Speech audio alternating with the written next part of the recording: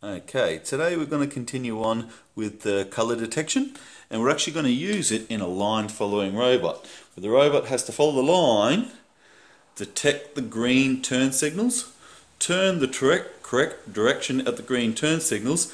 When it gets down to here, detect the silver strip that tells it's coming into the chemical spill. Normally the rest of the program would rescue the can, but just at the moment all we have is the line follower that detects the green turns and the silver strip. You'll follow along the line, hits the turn signals, follows the correct turn signals,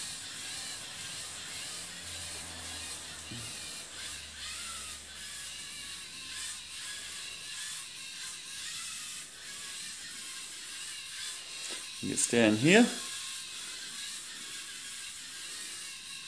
detects the silver strip, and normally it would then go on to rescue the can, but we haven't wrote that part of the code yet. Okay, now let's look at the code I have for that program. It's pretty simple.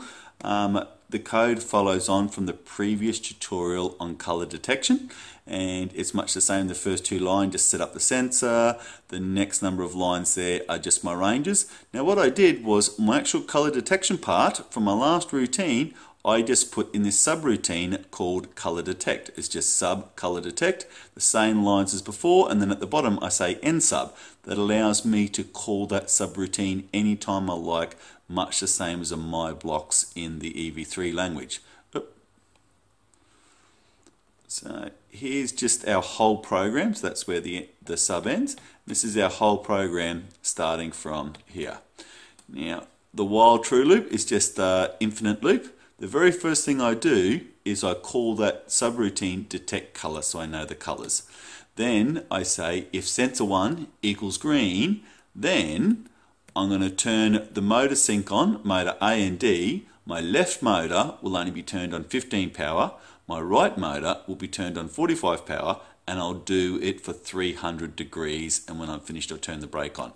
Right? If that's not true, else if, I'll test the right motor, the right sensor. If the right sensor equals green, then it's the other way around. The motor is still A and D, but this time the left motor will be at 45 and the right motor will be at 15, again for 300 degrees. If I haven't found green under either, I will test for black. Right? If we get black under our left sensor, what we'll do is we'll turn the left motor to -3 and the right motor to 40, and that'll be just turned on. Not turned to a certain amount of degrees, just turned on. If that's not true, then I'll test for this one. I'll test if there's black detected under the right hand sensor. If black's detected under the right hand sensor, I'll just simply turn the left hand motor onto 40 and the right hand motor onto 3. Then I'll check for silver.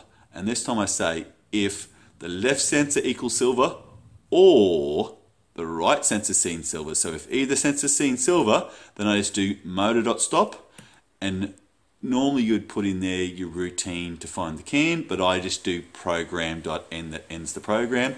Else, if none of those up there are true, I will just turn both motors on at the same power to drive straight ahead, and then it's over. So that's the whole program.